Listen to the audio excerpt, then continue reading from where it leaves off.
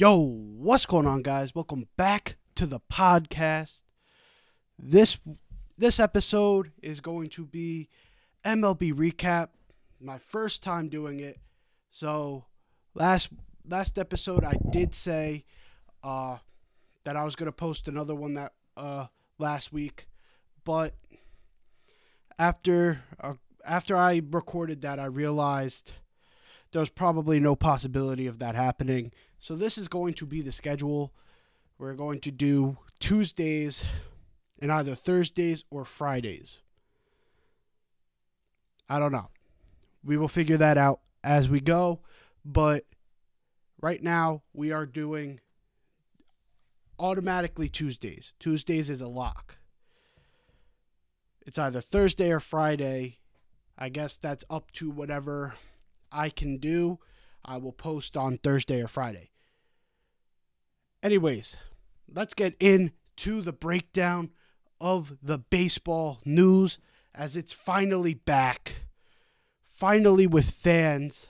I cannot tell you how much I missed having the real fan crowds and how the fake crowd noise really annoyed the shit out of me. It was so goddamn annoying. So goddamn annoying. So I'm so happy that we have real fans back, and I'm really happy that my New York Yankees started off okay. We lost the series against Toronto, struggled to score runs, which is a very, very interesting thing coming from the Yankees, which seem to never struggle to score runs. Seemed like Toronto really had our number in the pitching department. I like that Gary hit 2 home runs in the series, which gave us a big boost, especially that second home run, which was pretty much the difference in us winning that ball game. But for us to have only one game of scoring 3 or more runs is not like the Yankees. But earlier today, which right now it is early, like midnight on Tuesday, so when I say today's game, I mean Monday's game, we finally broke out, finally scored some runs,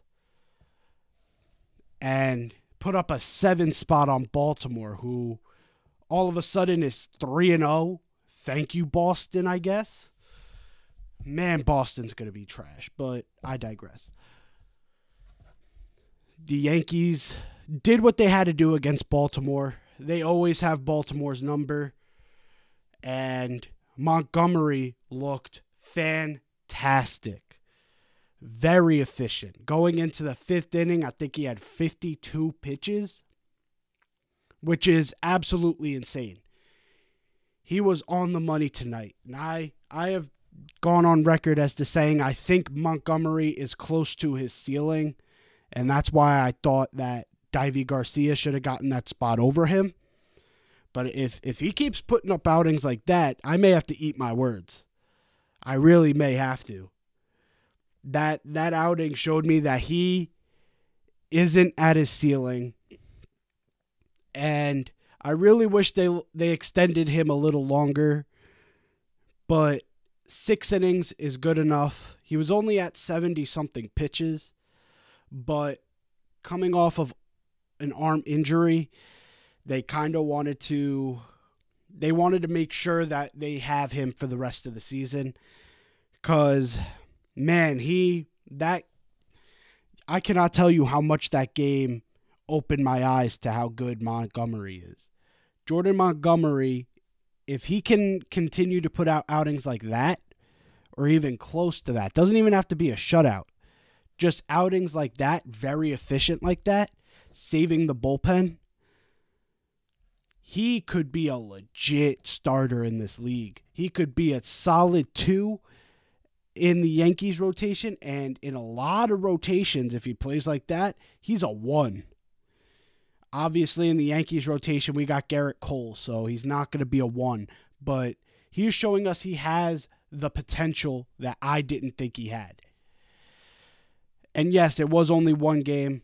I may be overreacting to it, but again, it just surprised me knowing what I thought going into this season, which was I thought he kind of hit his potential bar, which was about a high 3 ERA guy who will give you solid innings as a 4 or 5 starter at best. He showed me that he has the potential to be a 2, if not a 1, if not on the Yankees, which is very scary to think of. Because Garrett Cole, when he's on, is lights out. Corey Kluber, when he's on, is lights out. Domingo Germán, when he's on, is very good. Now if you get Montgomery, when he's on, now we know he's lights out. Jameson Taillon, we still have a question mark on, but man, that was an impressive outing. Good for Jordan Montgomery. What an outing. But I'm happy the Yankees are back on track, and hopefully they can continue on this upward trajectory. But anyways, let's move on to a rookie that shocked the world to start this week. Yermin Mercedes. God damn. So if you want to know more about this kid, there's a YouTuber that did a really good video on him named Giraffe Neck Mark. Go check him out. If you're on YouTube, I will put a link in the description to that video, as long as I remember. I will put a link to that video in the description. But Yermin Mercedes has been in the minors for God knows how long. 28 years old, finally gets a chance with the White Sox, and starts his rookie season, because last year he had 1 at-bat, and he got out. I think he grounded out. So he had 1 at-bat in 2020. Going into 2021, he starts 2021 8 for 8 with, I think, 2 or 3 extra base hits, one of them being a home run. Absolutely ridiculous what this kid did. And I think there's a chance he gets Rookie of the Year. This kid has he has a talented bat. You could see it from this first week alone. His bat is good. It is really good. It has a lot of potential, which, I mean, he's also a likable guy. He's a short, stocky guy. He's kind of like a Willians Astudillo type of guy, but a better hitter. Like a more all-around hitter than Willians. So the kid has a lot of potential. I hope that the White Sox don't start screwing around with their rotation a little bit and start like pulling him and putting in someone else at that spot. Because with Eloy out, they need a new bat. They need another bat, because Eloy Jimenez I think he had a leg injury, he had surgery, and he is out for at least 5 months. Eloy Jimenez is known as, in Chicago, mini Frank Thomas. So that's the type of potential that kid has. But without that in the lineup, they need another bat that can carry them throughout this season. And if you're Yermin Mercedes, we all know he's not batting 8 for 9 all season. He's not batting at an 889 clip all season. But if he can bat 250, 275 all season with about 20 home runs and 80 to 90 RBIs, that's a really good replacement for Eloy Jimenez. It's not Eloy Jimenez potential type numbers, but it is it is a really good step towards that.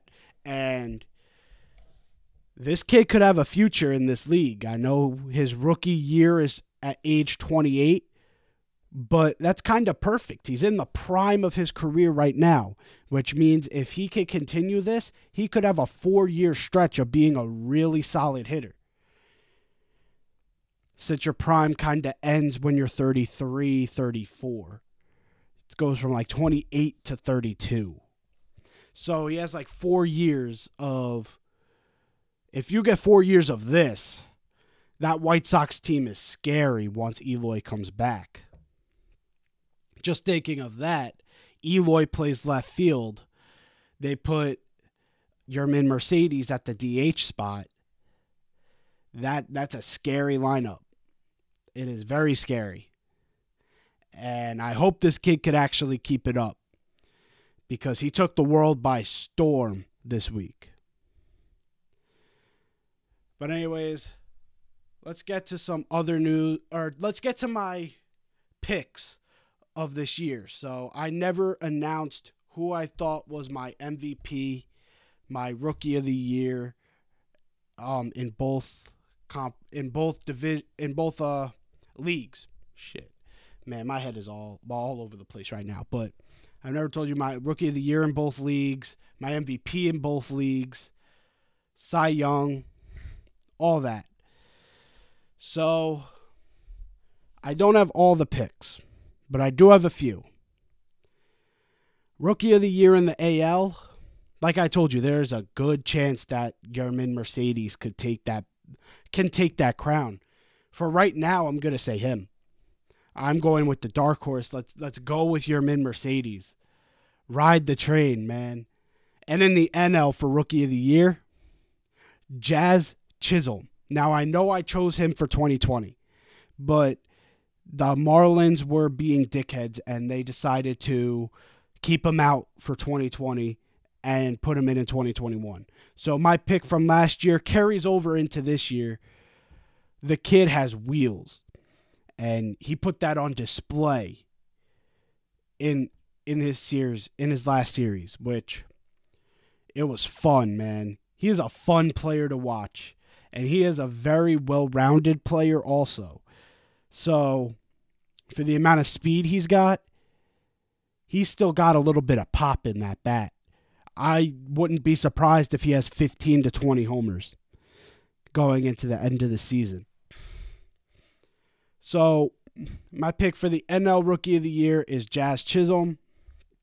Now for Cy Young, I think I just have to go with DeGrom here. DeGrom's just too good, man. DeGrom is way too good. And, you know, he's just too dominant, you know? He's basically got everything except for a team that has offense. Sorry, Mets fans, but it's kind of true. With Francisco Lindor, hopefully that changes and you start giving this guy actual wins. But for the amount this guy has given you guys haven't given him shit in terms of offense. In terms of the Mets. The Mets haven't given DeGrom shit as an offense. So I feel bad for the guy, but I think he still wins Rookie of the Year. God damn it. He still wins Cy Young. And for MVP, AL and NL. AL, I have to go with Mike Trout. I have to. I know it's the safe pick. It's a safe pick, but just to put Mike Trout into perspective, hopefully you guys are not sleeping on the greatness of Mike Trout. He has only finished out of the top 3 in MVP voting, I think once or twice. Twice at most. The lowest he's ever finished in his career in MVP voting is 5th. Excuse me. But the lowest he's ever finished in MVP is 5th place. That's ridiculous. It's obviously the safe pick to go with Mike Trout. Now, if I wasn't going with a safe pick, if I were to go outlandish, I would go Gary Sanchez. Bounce back season. I've been on the train since the end of 2021 that he would bounce back and have a great season. He did not have the best series against Baltimore, but he did have 2 home runs.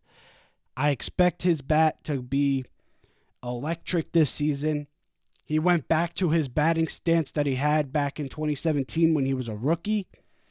So I'm hoping that translates over to being a top bat in the league. Because I hope you guys know that Gary Sanchez is still on track to being the best power hitting catcher in baseball history. In terms of slugging percentage, he is the best catcher in MLB history in slugging percentage. If he continues on this track, he will be the best power hitting catcher of all time. Even with that atrocious 2020, which again was only 60 games. So you really didn't get the biggest sample size out of him. I'm happy the Yankees decided to give him another chance and didn't immediately go to Kyle Higashioka. Because although I do like Kyle Higashioka, I think defense is teachable. Higashioka doesn't have the best defense. He's got serviceable defense. And I think Gary Sanchez could be taught up to serviceable defense, which so far he has not been that bad behind the plate. He's had a few pitchers that decided to throw shit in the dirt. He's had a few wild pitches go a little awry, but I don't think he has one pass ball. I don't think he has one pass ball on the year. I mean, it's only been like 4 games, but he doesn't have one yet. So hopefully they taught him the mechanics of blocking and how to be basically a major league catcher behind the plate. So that's my thing. I think you can teach serviceable defense. I don't think you can teach the offense Gary Sanchez brings. You cannot teach Kyle Higashioka how to be one of the best power-hitting catchers of all time, which is what Gary Sanchez is on track to be. So that's why I am happy they gave him another chance behind the plate and didn't immediately take the bait and go to Higgy. But yeah, if I was not being safe and going with Mike Trout, I would go with Gary Sanchez for MVP in the AL. So now, comeback player of the year. I think it's kind of a gimme. Comeback player of the year. It's got to go to Trey Mancini no matter what he does. Coming back from stage 2, I think. Stage 2 or stage 3? I don't know. But stage 2 or 3 colon cancer. Trey Mancini had colon cancer last year. Didn't play one at-bat of 2020. Had like 14 rounds of chemo.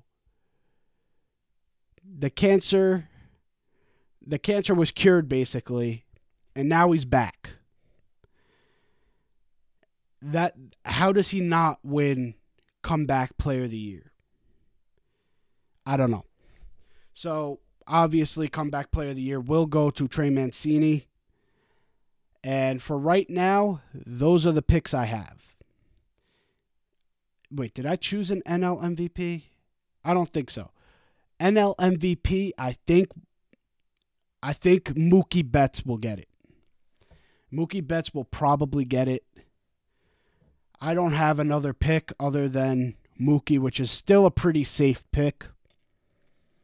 So I think it's Mike Trout, and if you're trying to win some money in bets, like if you're trying to put some money down on someone and get a huge payout, Gary Sanchez. And in the NL, I don't really have that type of dark horse type of guy in the NL, but I think Mookie Betts will get it. And actually, for a dark horse, Ronald Acuna. I really believe Ronald Acuna will be remembered as this generation's Ken Griffey Jr. He is that special. He has the power. He has the speed. He has the fielding, which he has worked on. He has the base running. Speed. He's got the contacts hitting. He hits for a pretty good average. He could be the Ken Griffey Jr. of the 21st century. And I am here for it. I am all here for it. So if you are going for a dark horse for MVP, it would be Ronald Acuna, but I think Mookie will get it. Mookie Betts is just a special type of player.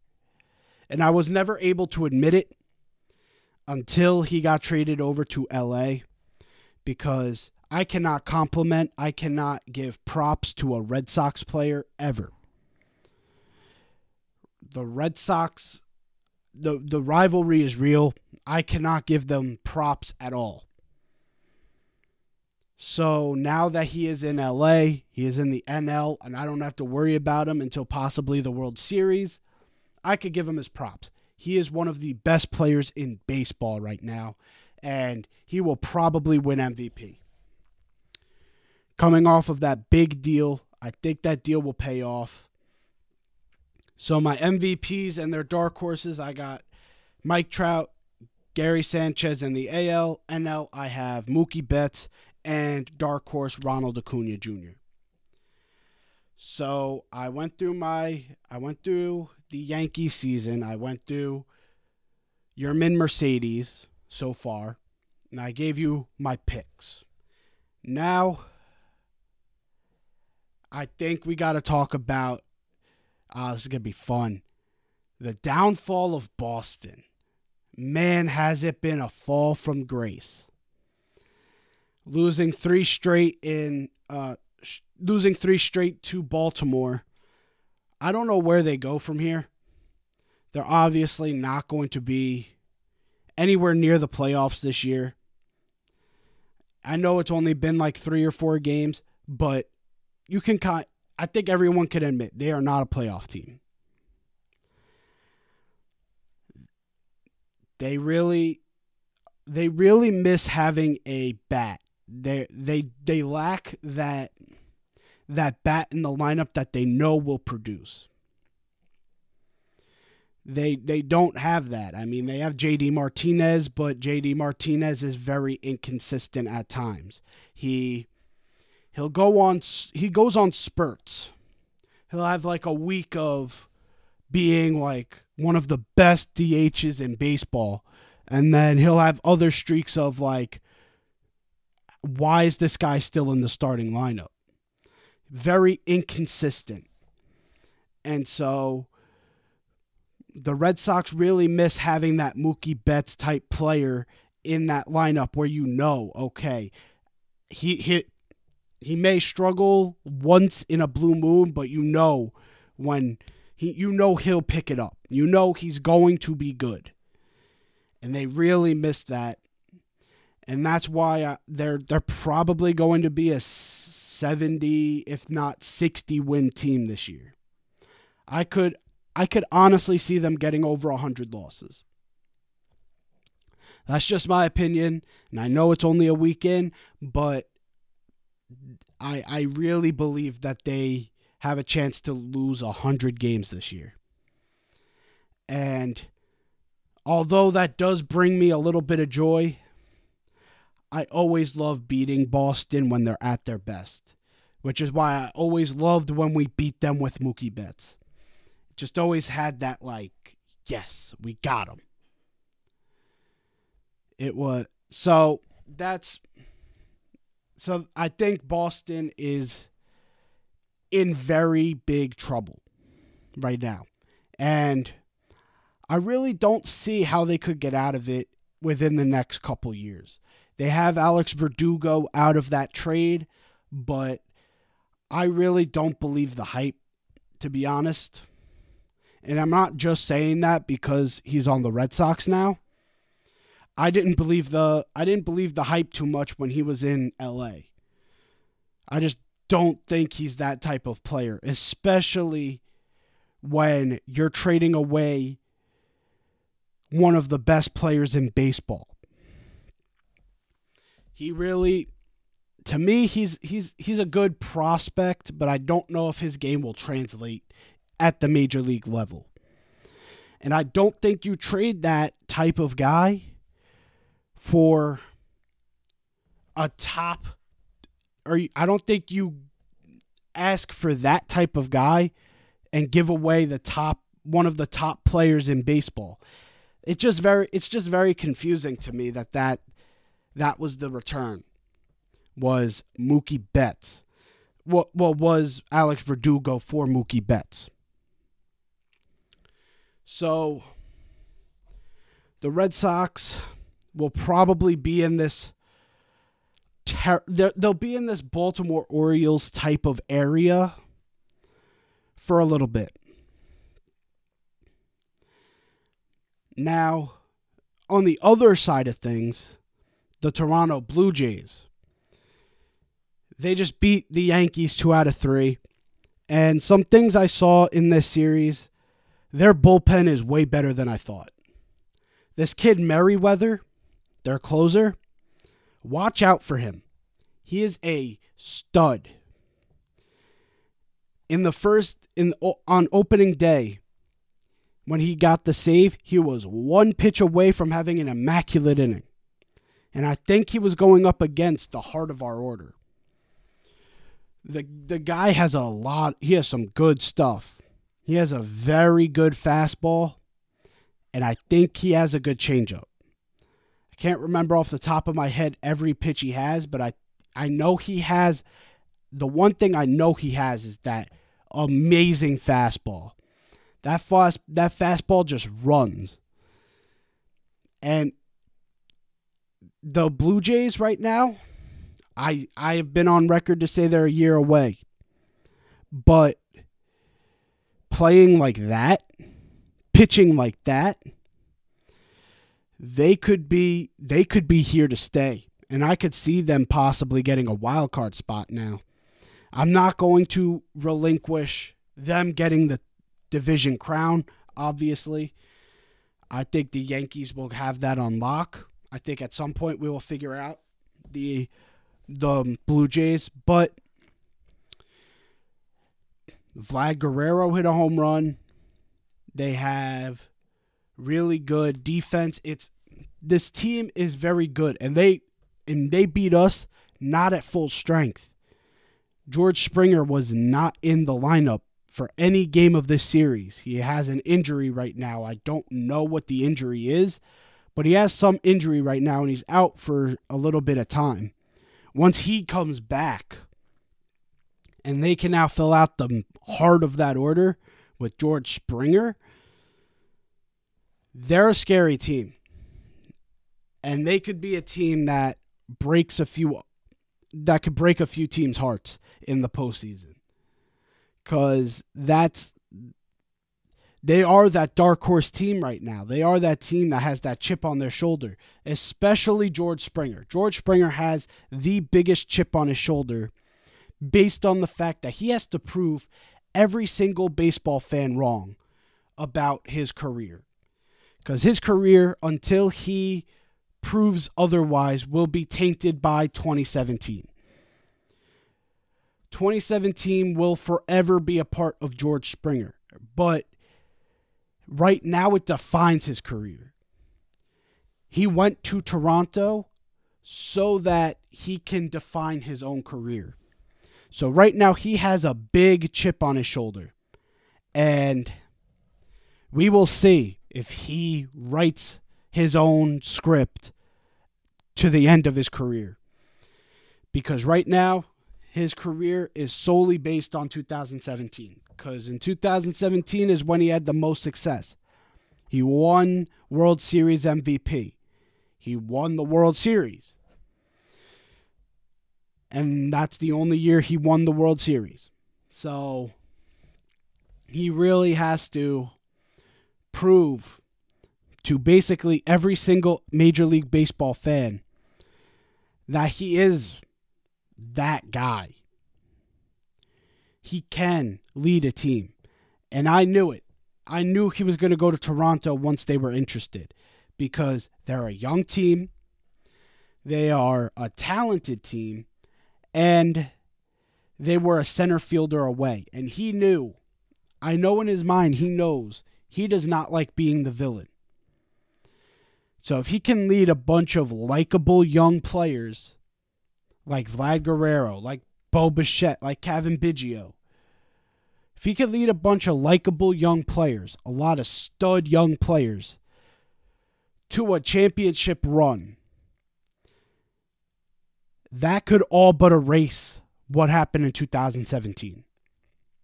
That automatically takes away people's perception of George Springer right now. So the team basically has a chip on their shoulder. George Springer has the biggest chip on his shoulder in Major League Baseball.